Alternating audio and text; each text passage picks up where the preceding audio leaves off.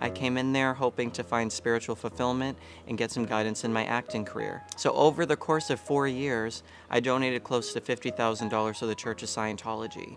They lied to me, they manipulated me, and they took advantage of me. You have to have money to be a Scientologist, regardless of what they want to tell you. Do you have any investments? No. Do you have any gold bullion? No.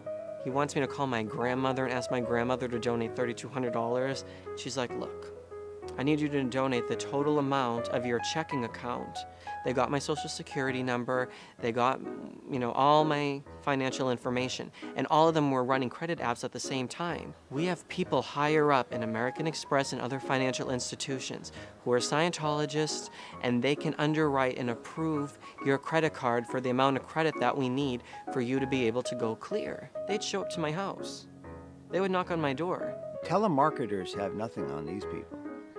They would call 40 times a day.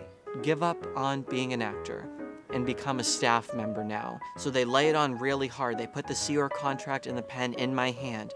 You're in on the greatest push in the last 2,500 years. You're gonna be an auditor and you're gonna help us clear this planet. So just listen to us, trust us, and sign the contract. Now this program is basically manual labor. You may be digging ditches for Scientology, you may be painting walls.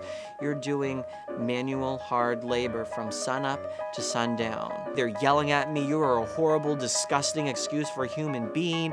You shouldn't even be living right now because you don't contribute anything into this world. Steve's a pussy. He needs to grow a pair of balls and handle and confront what the condition on this planet is, and he can't do that. He's just a sissy. He's not going to be able to be in the C organization. Sign the contract and we'll handle getting rid of your apartment, your car. You give up on all your artistic dreams. Scientology makes you forget all about them. They suggest to women to have an abortion if they get pregnant if they're a Sea Org member, because they believe a kid's just going to hold back a woman from their mission.